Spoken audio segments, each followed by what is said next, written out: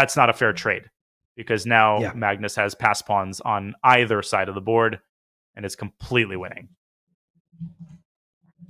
Yes, I mean, okay, with one pawn, it's always tricky. The drawish margins are enormous. Even sometimes the computer says it's a draw, but practically speaking, it's still very difficult. Oh, however, there it is. Queen c4 check and the handshake. Wow, what a fight.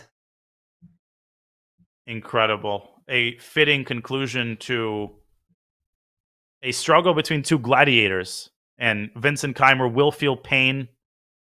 He came oh so close in the classical portion. He recovered from one lost position after another in the rapid portion.